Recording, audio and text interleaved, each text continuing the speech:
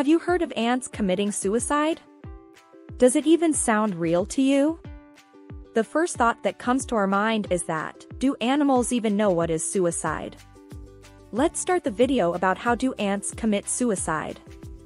Welcome to Moonjis, a place where you find all kind of facts and mind-twirling information that would make you realize that facts are much stranger than fiction. But how do ants commit suicide? There's a cost to following those in front of you blindly. Army ants follow their leader, and hence these insects have a dangerous propensity to commit mass suicide. A tendency to commit suicide sounds strange, right?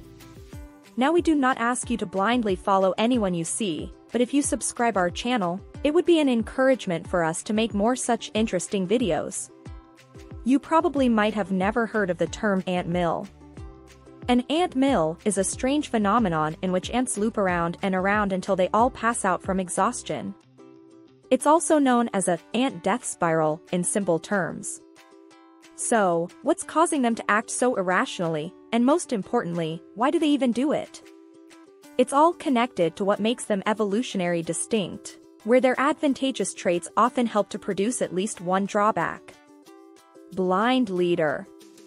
What if I say that the leaders of the ant community are responsible for ants committing suicide? Army ants, unlike most other ant species, are blind. They also don't have any permanent nesting areas.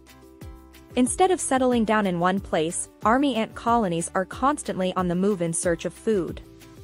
When the first ant in line moves forward, it leaves a pheromone trail for other ants to detect and track. When this mechanism is functioning properly, foraging parties are able to lead larger groups back to food. When that doesn't work, the ants pursue the pheromone trails as they flow back into each other, eventually creating an infinite loop that leads to their death. They would almost certainly never be able to escape unless the circle is broken for some reason.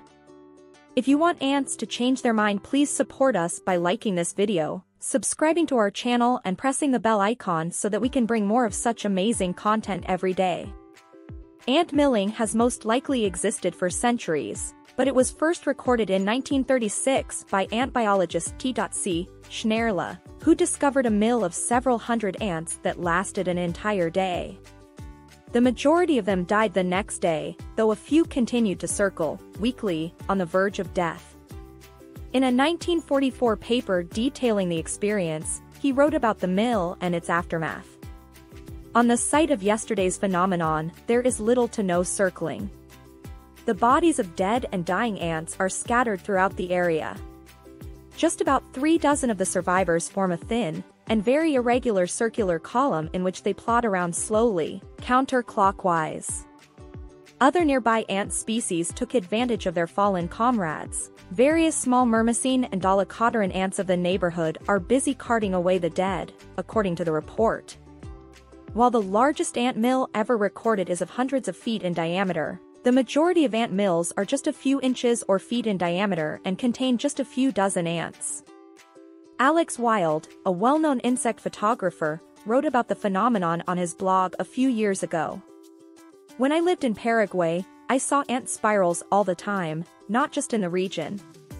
Army ants have no hesitation about invading rural homes, and I'd come home to find ant circles whirling around on top of my plates in the kitchen, or an intimate ring of 5 to 6 ants on a coffee mug. Objects that aren't naturally round, for the most part.